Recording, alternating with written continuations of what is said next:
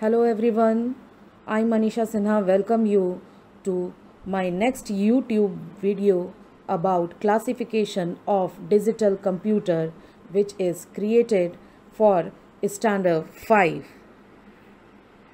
What is digital computer? Digital computers are programmable machines that use electronic technology to generate, store, and process data. Two terms positive, that is 1, and non-positive, that is 0, compose the data into a string. Classification of digital computers.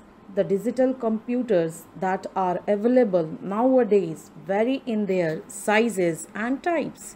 These digital computers are broadly classified into 4 categories based on their size and type. First is microcomputer, second is mini computer, third is mainframe computer, and fourth is supercomputer. Microcomputers. Microcomputers are small, low-cost and single-user digital computers. It is a device with microprocessor, input unit, storage unit, CPU, central processing unit.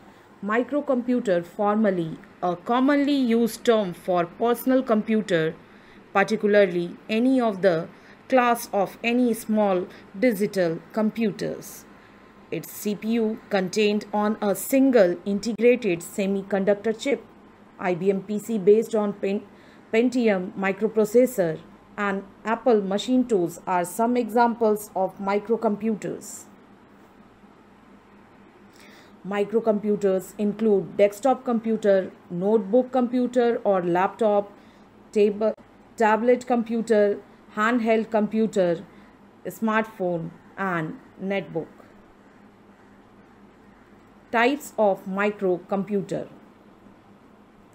Desktop computer or personal computer, that is PC. It is the most common type of microprocessor. A desktop computer is a personal computer designed for regular use at a single location or near a desk or table due to its size and power requirements. It is not very expensive and is suited the needs of a single user at home, small business units and organizations. Example: Apple, Microsoft, Dell, Lenovo, Sony, HP, etc. are some of the PC manufacturers. Types of microcomputer. Next is notebook computer or laptop.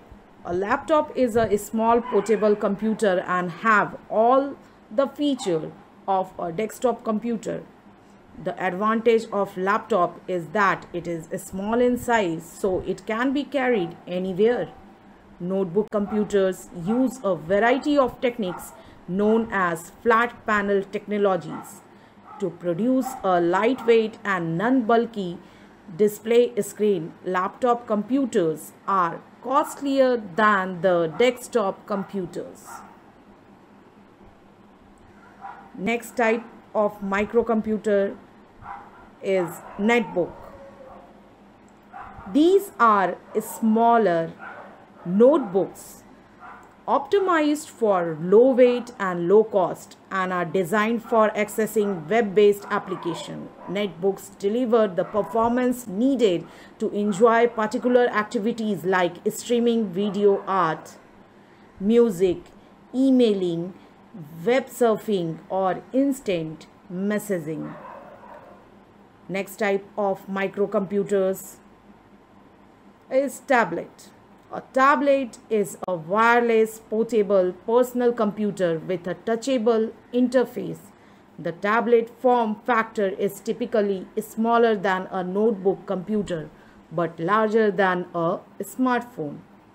Next type of microcomputers, handheld computer or personal digital assistant, that is PDA.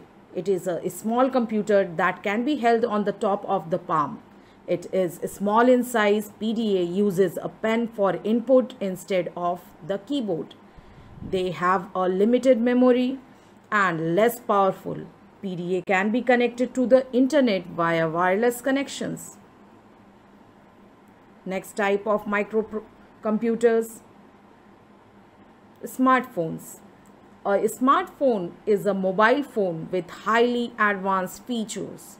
A typical smartphone has a high resolution touchscreen display, Wi-Fi connectivity, web browsing capability, and the ability to accept sophisticated applications. The majority of these devices run on any of these popular mobile operating system, Android, iOS, and Windows Mobile. Now, next type is mini computers. These perform multitasking and allow terminals to be connected to their services. The ability to connect mini computers to each other and mainframe has popularized them among larger businesses. This use is being challenged by the development of microcomputer range and the practice of starting resources of microcomputer under a network. Mini computers are still recognized as being able to process large amount of data. Example of mini computer is IBM's AS/400E. Next is mainframe computers. Mainframe computers generally require special attention and are kept in a controlled atmosphere. They are multitasking and generally used in the area where large databases are maintained, example as government, agency or airline industry. Example of mainframe computer, IBM Linux 1. Next is supercomputers. Supercomputers operate very fast and have multiple processors.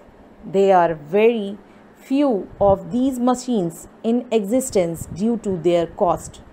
This type of computer has been developed for scientific application, usually involving complex arithmetic and mathematical operations.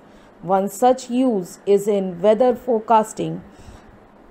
A supercomputer is a type of computer that has the architecture, resources, and components to achieve massive computing power, although advances like multi-core processors and GPU means general purpose graphics processing unit has enabled powerful machine for personal use.